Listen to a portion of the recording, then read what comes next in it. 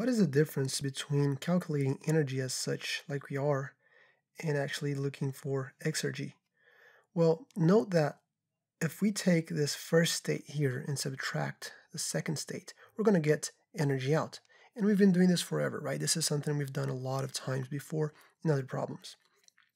But if I want to just know this guy here, the green one, the reversible work, then it's not just a matter of taking the energy or the enthalpy here and subtracting by the enthalpy here, right? Because this really has to do with this energy that's lost due to irreversibilities. So it has to do with entropy. And this is where, things are a bit different, not much different, but just a bit different. Let's consider this exergy now, okay? Exergy, that is energy availability, okay?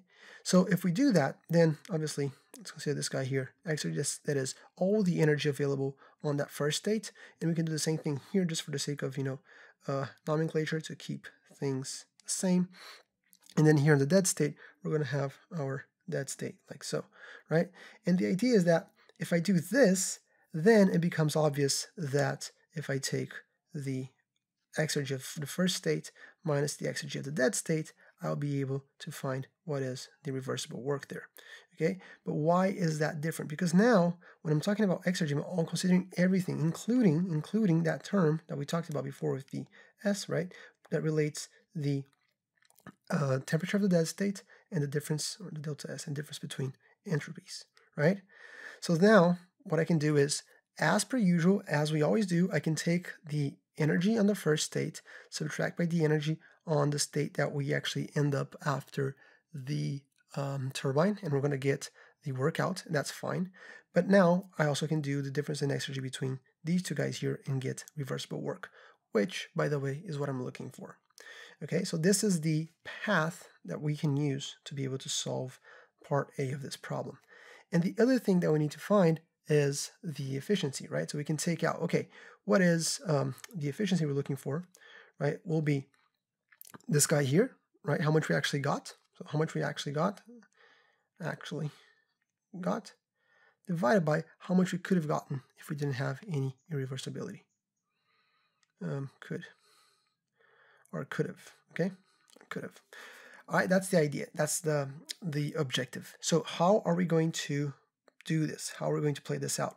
Well, I'm going to write down the exergy for state 1, all the things that contribute to the energy state 1 has, and I'm going to do the same thing for my dead state, right? So let's start with that.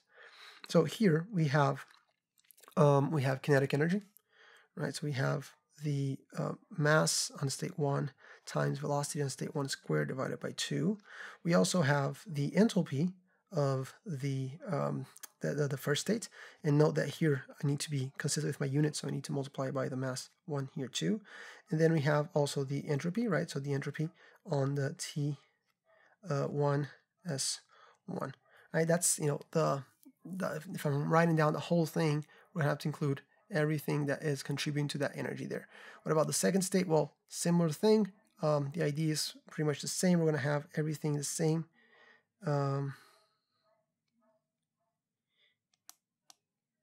Here, except without the ones, we're going to have the knots there, right? T naught, S naught.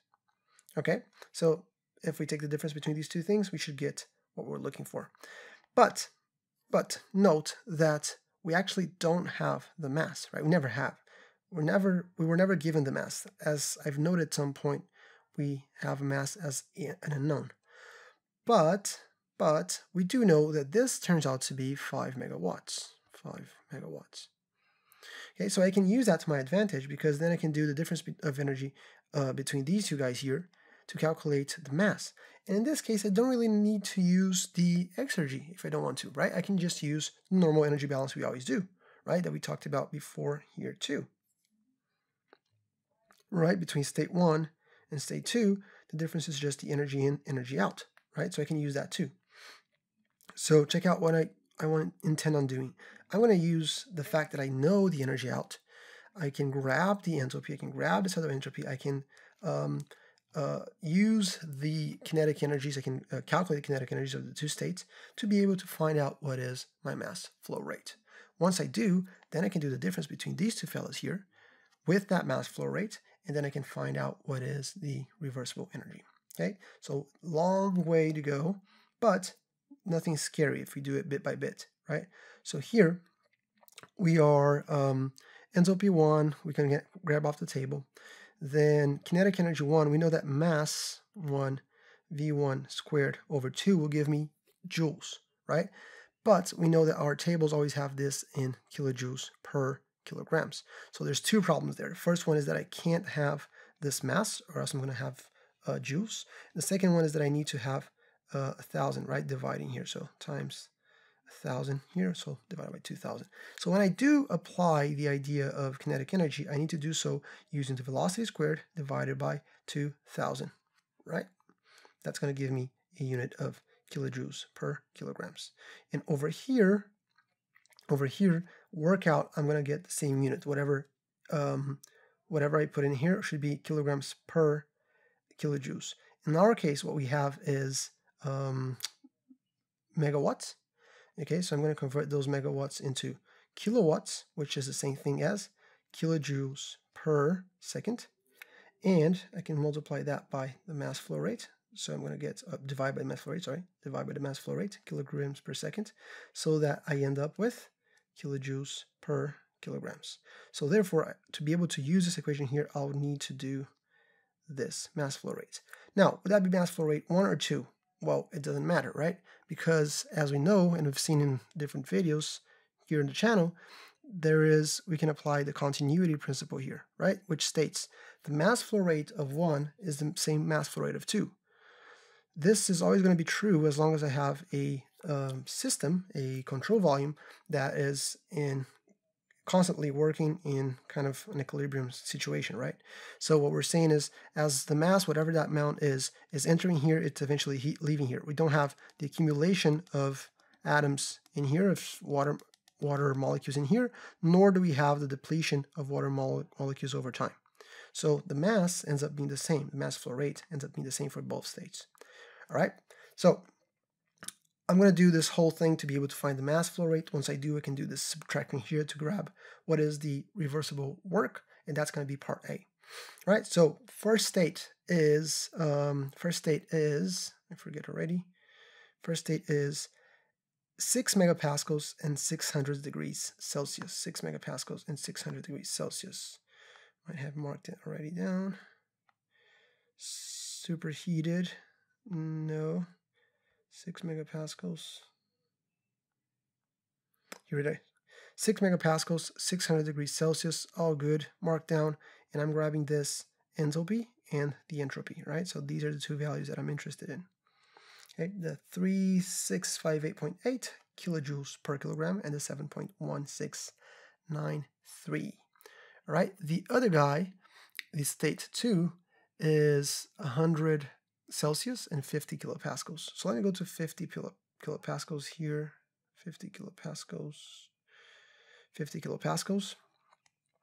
And I'm going to note that the saturated temperature is 81. We are at 100, so therefore superheated state. Wrong table.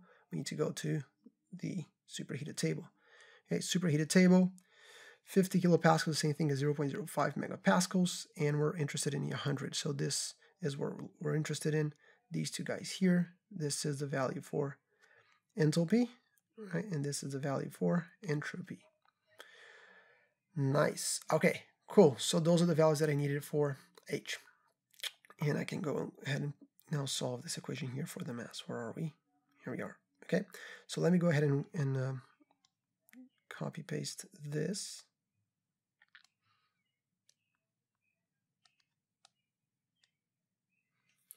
Okay, and then on state number 1, we're going to have 3658.8, that is kilojoules per kilogram. On kinetic energy of 1, we have the velocity. Velocity of state 1 was 80 meters per second, so 80 velocity squared divided by 2,000, right? So that we have kilojoules per kilograms as well. And we've done this in the past, so this shouldn't be a big surprise for anyone. Next, we have, this is equal to the enthalpy on state 2, which is we just found to be, what did we find? I forget. Oh shoot, I didn't grab that. No, I did, never mind. 2682. 2682.4, again, kilojoules per kilograms, and the velocity on state 2 was 140, right? So it got faster. So some of the energy coming from the enthalpy actually went into the kinetic energy of state 2. And then finally over here, we have our 5 megawatts. So I'm going to go ahead and say 5,000, so that's kilowatts. And I'm going to divide that by the mass flow rate so that we have kilojoules per kilograms. Okay? So what I'm going to do here is I'm just going to subtract these two, and I'm going to subtract these two, and then make my life easier on the math. Okay, so that's going to be subtraction between the two is 976.4. Remembering that this is kilojoules per kilograms, and then on the other side, I'm just going to have 80 squared minus 140 squared, and this whole thing divided by 2,000, so that I can also have kilojoules per kilograms. And this all has to be equal to the 5,000 divided by meters squared, so this is also kilojoules per kilograms. Whew. All right, beautiful. What's next? I want the mass flow rate, so I'm going to do mass flow rate equals the 5,000 divided by the rest. So the 5,000 divided by this sum here, which actually becomes a subtraction because this is negative. So it's 969.8. 969.8. All right. And then this turns out to be approximately 5.156. Okay, and then what's the unit? Well, I know it's kilograms per second, but let's prove that so that we're not confused whatsoever, right? Remember that we're putting here this so that this is the same. So what we're doing here in reality is, let me put this to the side. What we're doing here in reality is we have something in kilojoules per second, right? Kilojoules per second, and I'm just leaving that as an unknown because that's what I'm looking for. So at the end here,